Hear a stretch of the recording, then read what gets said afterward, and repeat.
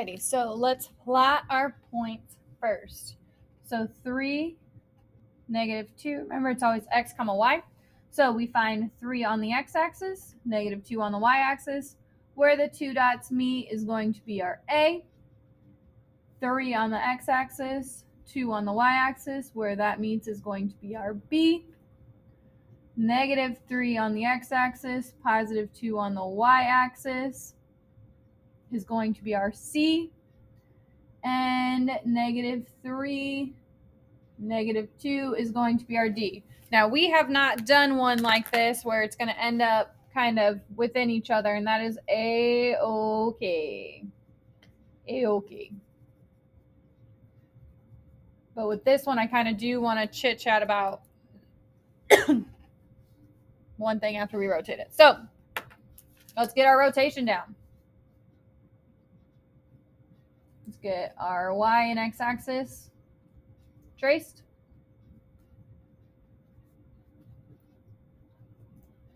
And then let's get our rectangle traced. That's A, D, C, and B. Let me see if I have color.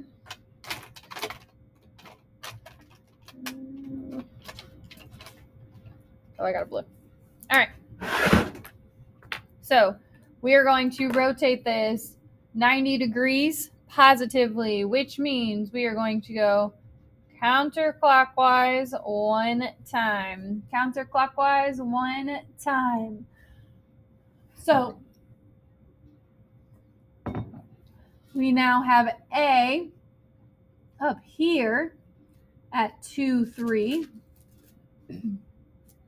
We now have A prime at 2, 3. We now have B prime at -2, +3. We have C prime at -2, -3. And D prime is at 2, -3. So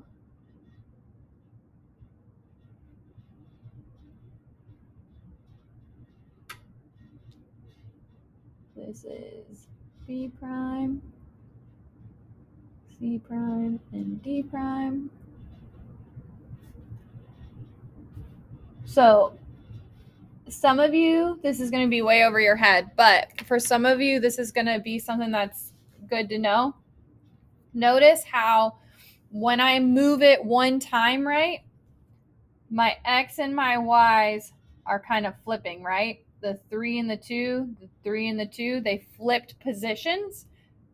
And then if you remember the different points and the negatives and positives where they go, that's kind of helpful. So same thing with this one down here, right?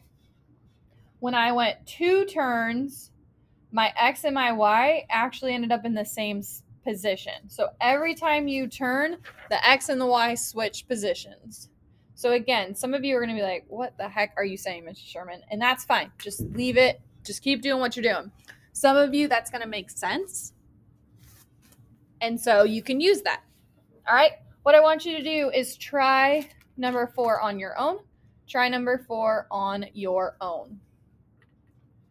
Welcome back. We should have done the X and the Y.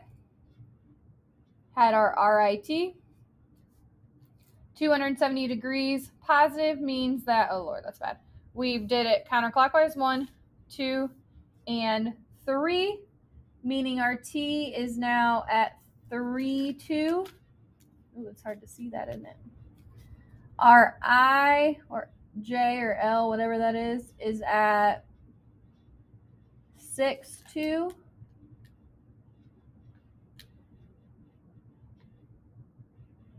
And then R is up top at 4, 4.